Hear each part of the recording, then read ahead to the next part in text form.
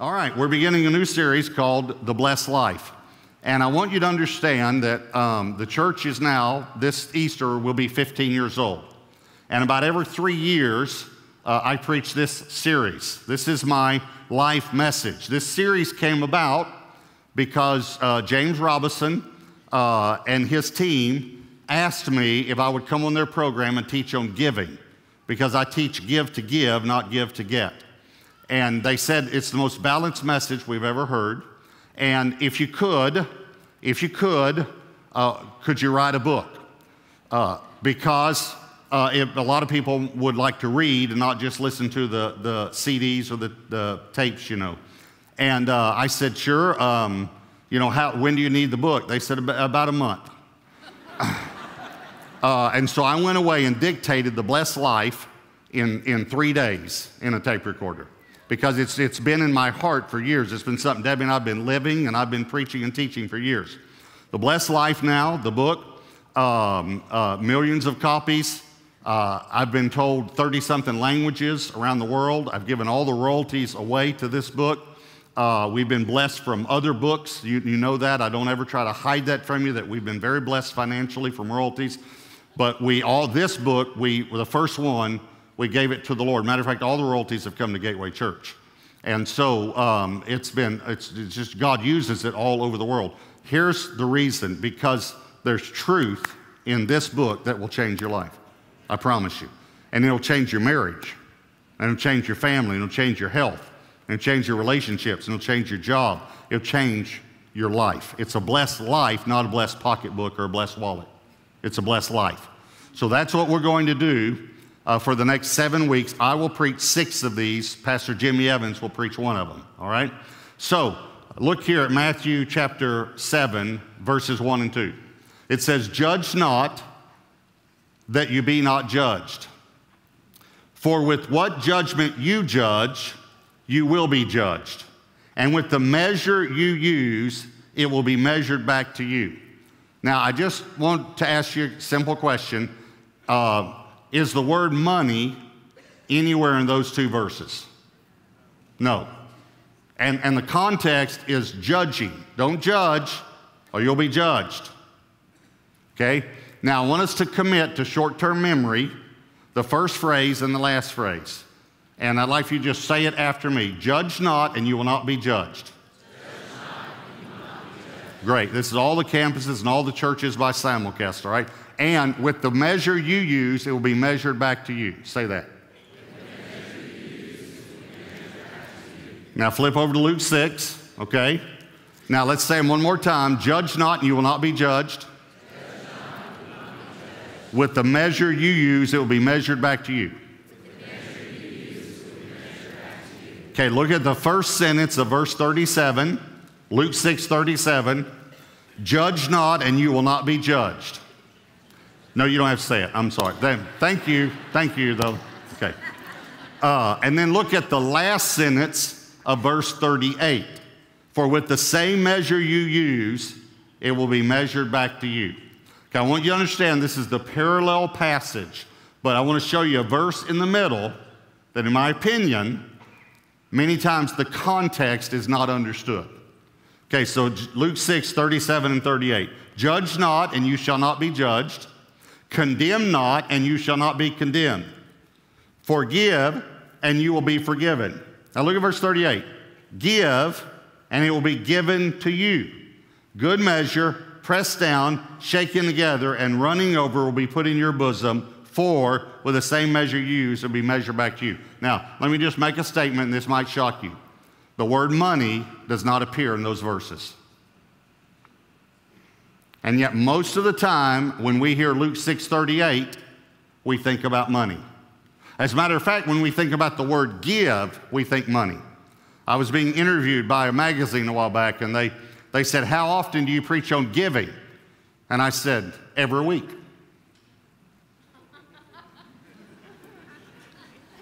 They said, "You preach on giving every week?" And I said, "Yes." I think what you meant to ask me was, how often do I preach on giving money? And that's about every 3 years. Every 3 years, I do a series on stewardship and generosity. But you didn't ask me how often to preach on giving money. You asked me how often to preach on giving. I can't preach on grace and not talk about giving, because God so loved the world, I can't preach on marriage and not preach on giving, because a marriage will not work if you're not givers, if both people aren't givers. And again, not finances, now giving. You understand what I'm saying? This applies to every area of our life. That's what we have to understand. Giving is about the heart. Here's the title of the message. I should have given it to you earlier, but the title is, It's All About the Heart. It's all about the heart. Jesus said, where your treasure is, there your heart will be. Some people say, well, you know, they're after my money. Let me explain something to you. Yes, God is after your, not the church. God is after your money because he's after your heart. And your heart is connected to your wallet. I guarantee you, I've seen it. There's a string from your heart to your wallet, because I have watched people when they start to reach back, and it just, it hurts. If God can get your wallet, listen to me, he can get your heart. And I'm not the one that said it. Jesus said, where your treasure is, there your heart will be also. Your heart follows your treasure. You put your treasure in a stock, you put some money in a stock, you'll start going on the internet checking to see how that stock's doing, and you never checked it before. And you never cared about it before, but you care about it now because your treasure's there. Are you following me? You want your treasure in the kingdom? You want your heart in the kingdom? You put your treasure in the kingdom. Okay, so it's a heart issue, because he's talking in these verses about judgment, condemnation, and forgiveness. Don't judge, or you'll be judged. Don't condemn, or you'll be condemned.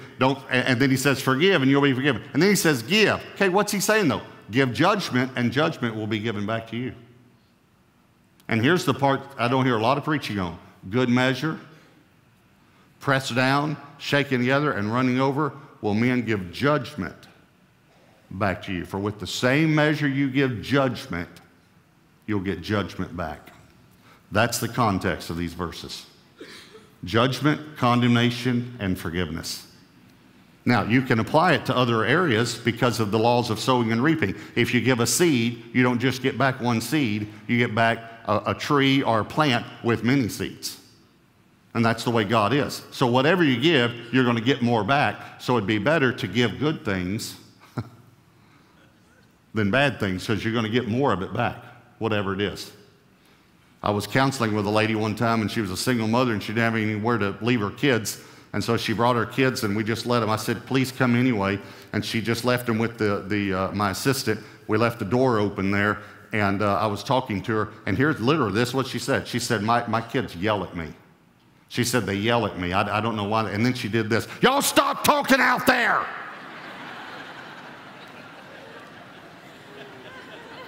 I don't know why they yell at me. I said Luke 6:38, give yelling, and yelling will be given back to you. Good measure, pressed. Okay, all right. Now, if you can flip Deuteronomy 15, how are you going to develop a heart of generosity? Well, way back Deuteronomy 15, God tells us what we need to do, 4 things we need to do, because it's all about the heart, all right? So Deuteronomy 15, look at verses 7 and 8. If there is among you a poor man of your brethren, within any of the gates in your land which the Lord your God is giving you. Notice God's giving you the land, by the way. Notice the word giving. You shall not harden your heart. It's about your heart. Nor shut your hand from your poor brother, but you shall open your hand wide to him and willingly, that would be about your heart, lend him sufficient for his need, whatever he needs. Okay, so there are 4 things that we need to do if we're going to become generous givers. Here's number 1. Deal with a selfish heart. Deal with a selfish heart. Look at verse 9. Deuteronomy 15, verse 9. Beware lest there be a wicked thought in your heart. Notice heart again. Saying, the 7th year, the year of release is at hand, and your eye be evil against your poor brother, and you give him nothing. And he cry out to the Lord against you, and it become sin among you. Notice selfishness is wickedness in God's eyes, and it becomes sin. Now here's what he's saying. He's saying, Now, when your brother comes and asks to borrow from you, you open your hand and willingly lend to him. You open your heart to him. But don't let there be this wicked or selfish thought in you that says, man, this is the year of Jubilee. That means all debts will be canceled. In other words, if he came and said, hey, I need to borrow some money. My crops were bad this year. And you thought, you know what? 6 more months is the year of Jubilee.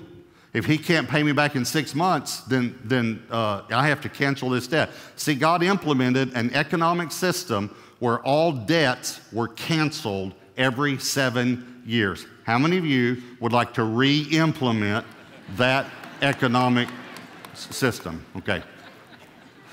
So if you thought, you know, I'm not going to do this because he might not be able to pay me back. You know what God said? Don't do that. Don't think that way. And here's what he called it. He calls selfishness wickedness. He's telling the people of Israel, this, I don't want you to do this. I want you to be generous like I'm generous. Yeah, let me ask you a question. I asked a Bible college class this one time. Why did God create giving? You ever thought about that? Because God did. It's all through God's Word. So why did God invent or create giving? And the overwhelming answer was to support His work. And I said to them, and I want you to think about this. I said to these college students, I said, do you really think? I want you to think about this, because it's funny to me. Do you really think that God needs your money to support His work? I mean, is the light bill, in heaven, too big for God? They running out of gold for the streets. I mean, cattle on 1,000 hills. He's running out of cow. I mean, you know what? God needs you. No, listen, God did not create giving for His sake. He created giving for your sake. Giving, more than any other activity that a believer does, works selfishness and greed out of our lives. This is why I don't like much of the preaching I hear on giving, because it's give to get. Give and you'll get, give and you'll get. And let me tell you what that does. It actually works selfishness and greed back in your life. And how do you think God feels? When a preacher preaches, give and you'll get, give and you'll get, and people say, well, I want to get, so I'm going to give.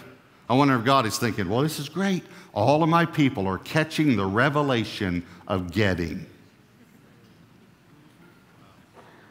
No, we need to catch the revelation of giving.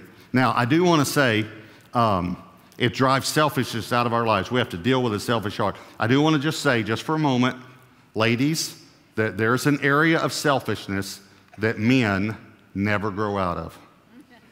I just want you to know, okay? We do not want to share our food. And for some reason, you want our food. And I don't understand it. And we do not want to share our food. The very first time, Pastor Tom and Jan Lane sitting on the front row, Jan said, I knew you were going to say this, sitting right there. The very first time I went to dinner with them, we were going around the table ordering, I ordered, and Jan said, oh good, I've been wanting to try that.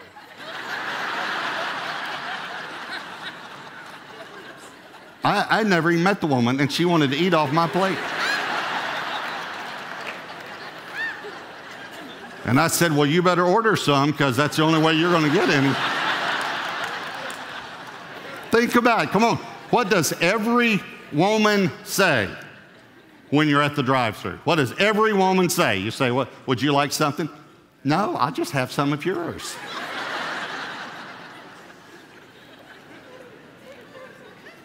No, you won't. I'll buy you 2 orders of fries, but you're not getting any of my fries. And the fries that fall in the bottom of the bag are mine too. So point number 1 is deal with a selfish heart. I don't know if that's directed just to the men or to all of us, all right? Here's number 2, deal with a grieving heart. Grieving heart. Now he's talking about money, he's talking about giving. Verse 10, you shall surely give to him, and your heart should not be grieved when you give to him, because for this thing, watch, for this thing, giving with the right heart, the Lord your God will bless you in all your works. That's amazing. And in all to which you put your hand. If you learn to give from the heart with the right heart, God will bless you in everything you do. That's what he just said.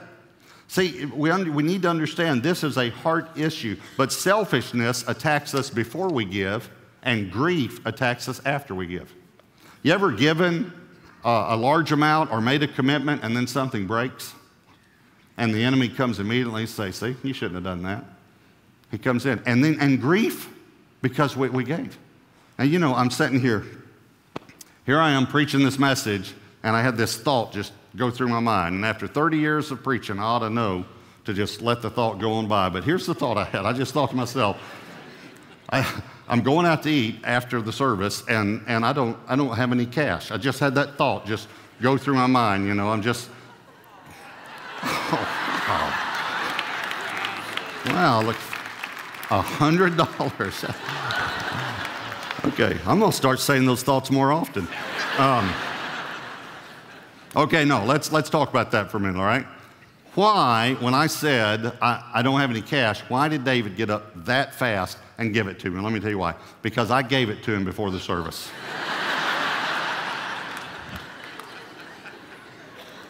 It's my $100.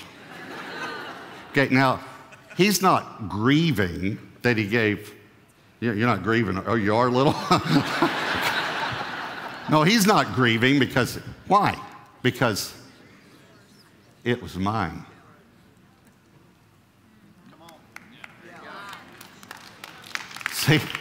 See, the reason that we grieve after we give is because we thought it was ours. And the earth is the Lord's and the fullness thereof. So when we give back to God what is already his, then we don't grieve over it. So, deal with a grieving heart. Here's number 3. Develop a generous heart.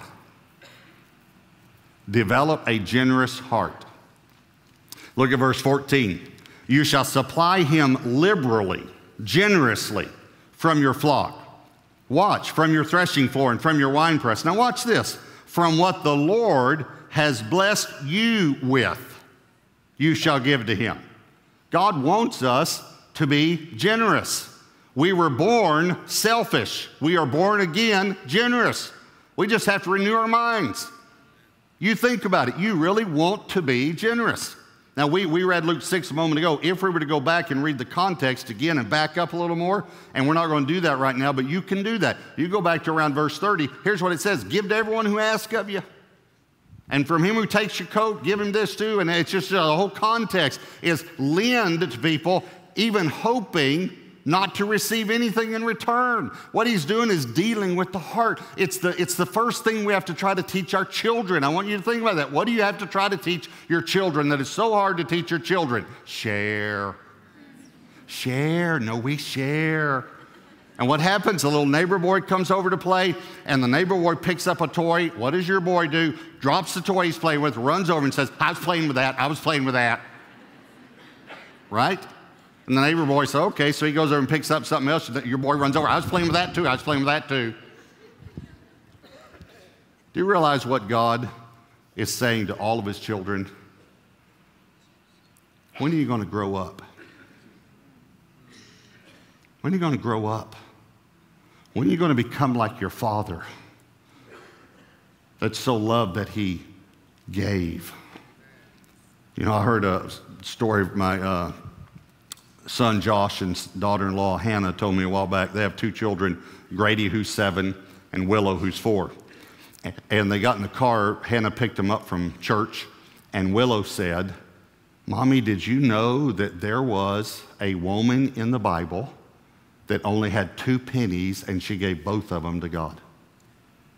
And Hannah said, yeah, that's a wonderful story. And Willow said, I want to give something to God. So Hannah said, well, pray and ask the Lord what he wants you to give. And so you could see her. She closed her eyes. Hannah was watching her in the mirror. You know, she closed her eyes. She did like this, and then she said, "What?"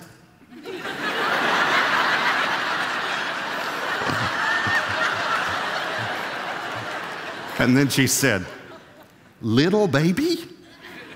"No, not little baby. Oh, Betty baby." "Oh, yeah, you can have Betty baby. I don't like her." Okay, that's cute. That's kids learning about giving. But at some point, you got to grow up. Some point you say, "Lord, what do you want me to give?" And you say, "That's great. That's what I'll do.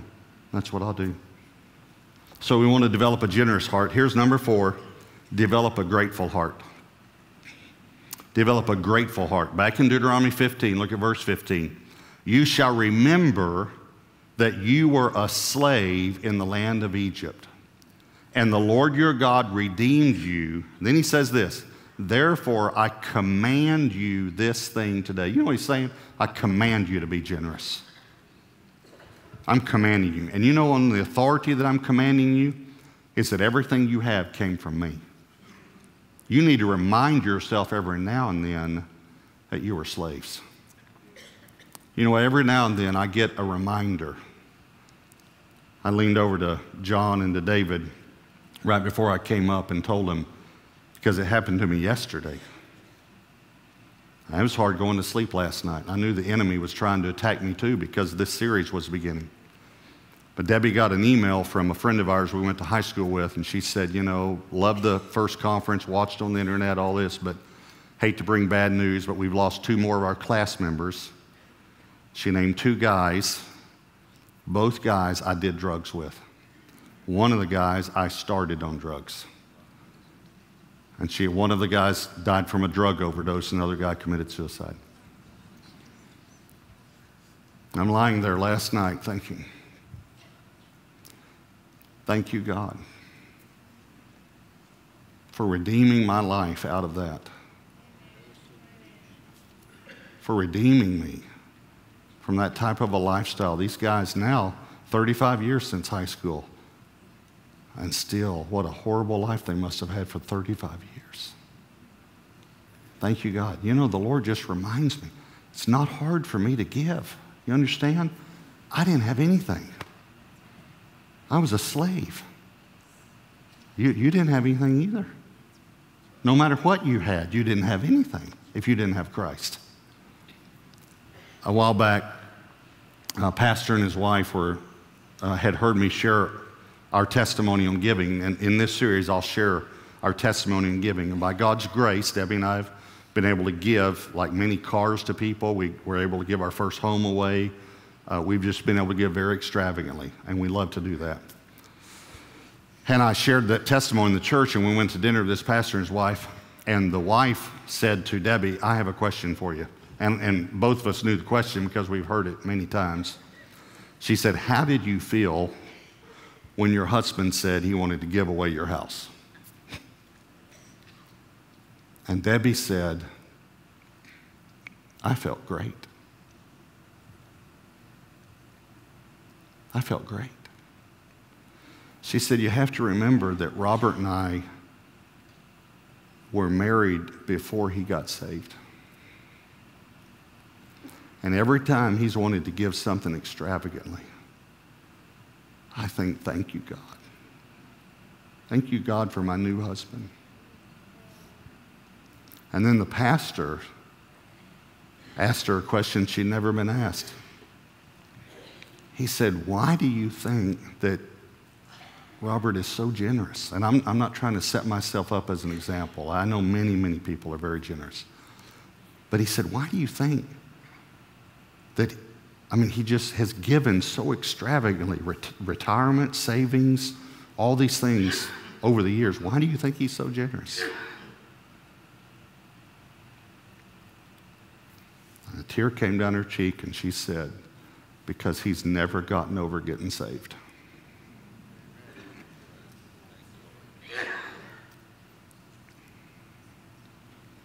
He's never forgot where he came from. And he knows that everything we have came from the Lord. I want you to bow your heads and close your eyes. I want you just to take a moment, like we do at every service, and if you're joining us, one of the churches by simulcast, at the end of every message, we just take a moment and just ask the Lord, Lord, what are you saying to me? Lord, what are you saying to me? I want every person to do that. Every person. Just take a moment and say, Lord, what are you saying to me? And every one of us want to be generous. And I've struggled too with selfishness. All of us have. Let's just take the first of this year and let's commit. Lord,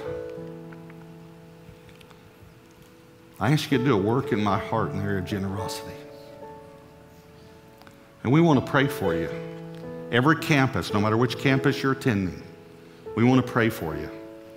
For any area. Maybe you've gotten a doctor's report. Maybe there's a health issue you're dealing with right now. Doesn't even have to be about what I was preaching about today. Maybe it's a time where you need to give your life to the Lord or give your life back to God. Maybe there's an issue in your family right now and you say, I want someone to agree with me in prayer. So whatever it is, okay, we have hundreds of people come, about 1,000 people come over the course of all of our services over the weekend. So you're not going to be alone. I just want you to know that. No matter which campus you're attending, if you need prayer for any area of your life, we're going to have one more worship song. We ask that no one leave unless you have an emergency. We understand emergencies. We all have them. The reason is because our service isn't over, and this is an important part of our service where people are being prayed for and being ministered to. So if you need prayer for any area of your life, no matter which campus you're attending, as soon as we stand up to sing this last worship song, you just simply stand up and just step out, come to the front, and if you're in the second level at South Lake, just head toward an exit, and there are prayer counselors there at every exit. So if you need prayer for any area, every campus, you just come as soon as we start worshiping, all right? Holy Spirit, I pray you'll draw every person at every campus that needs prayer right now in Jesus' name. Amen.